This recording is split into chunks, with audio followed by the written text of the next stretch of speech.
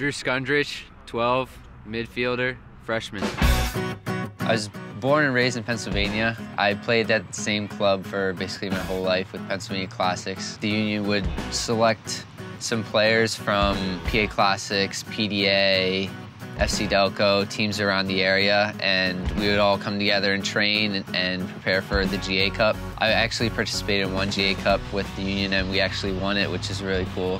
So it was a great experience. My coach, Steve Klein, actually played with Jeremy and John in his playing days, and he originally sent a video of a game, of one of our games in a showcase to, I think, Jeremy or John, and they watched it and thought I played well, so they contacted me and came out on a visit here, and I just fell in love with it right away, with all of their philosophies and the weather, the facilities here. It's just amazing.